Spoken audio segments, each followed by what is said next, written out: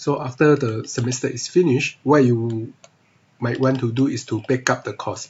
So when you back up the materials, okay, you will only back up the content, okay. All the students' record will be removed, okay. So all the setting that you made in the course will be back up.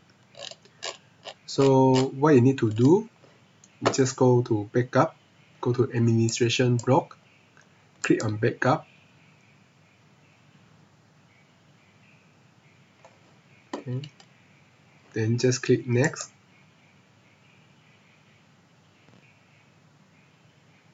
Okay.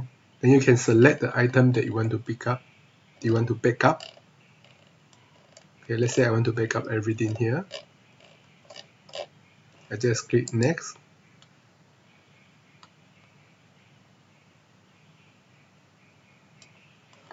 So you can change the file name if you want. Okay, then you can have another preview. If you are satisfied, you can click perform backup.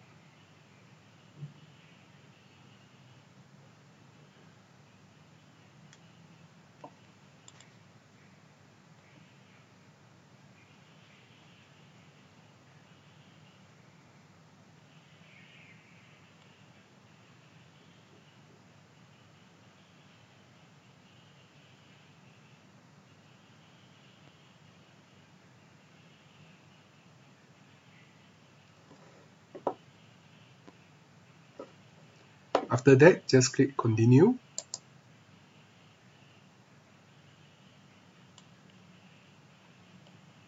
So now you can see now you have the backup file.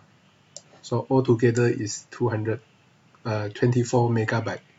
Okay, so all this backup is stored under your account. So here you can see I have a list of the backup from different courses because I have an account in Smart UMS. So all the backup from different courses will be stored under my account. So it will be good to download it and save in your computer. Okay, so just in case that you want to have as long as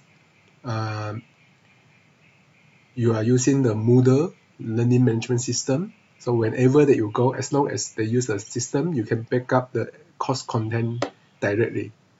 Okay, so you can just select where you want to save the file and then click save. Okay, so this is how you can back up your file.